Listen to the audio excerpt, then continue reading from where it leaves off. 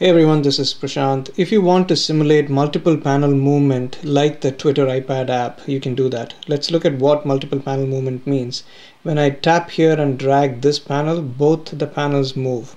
And when I drag it back, both the panels move, and at the same time this panel should be able to move independently on its own.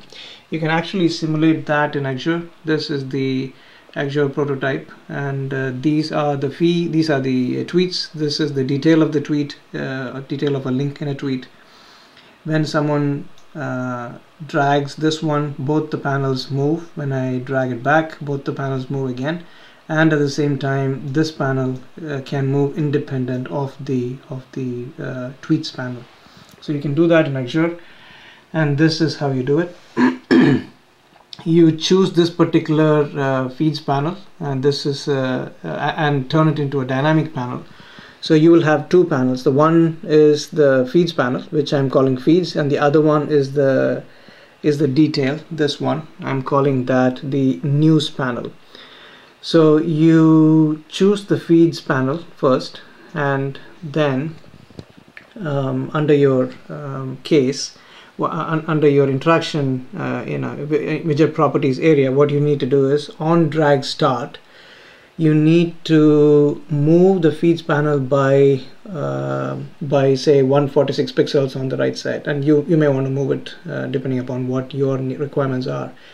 And then at the same time, without any weight, move the news panel, which is this panel, also by the same pixels. In this case I moved it by 150, and then to make sure that when you click and drag the next time, it moves back.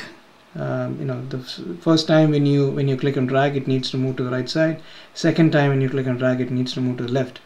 To do that, you create another case, and you say move feeds by minus 146 pixels and move the news panel by minus 146 or 50 pixels, and you introduce a switch here, a conditional variable here, saying that if the feed panel dragged variable equal to 0, then you do this, and at the end of it you set it to 1, which means the next time when you click on it, it will be 1 and it will automatically come here.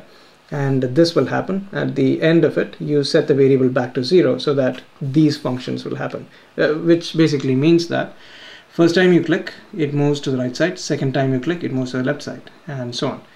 I did not talk about moving this particular panel functionality in here. That is in a separate video. You can look at it. Hope that helps. Thank you very much. Bye-bye.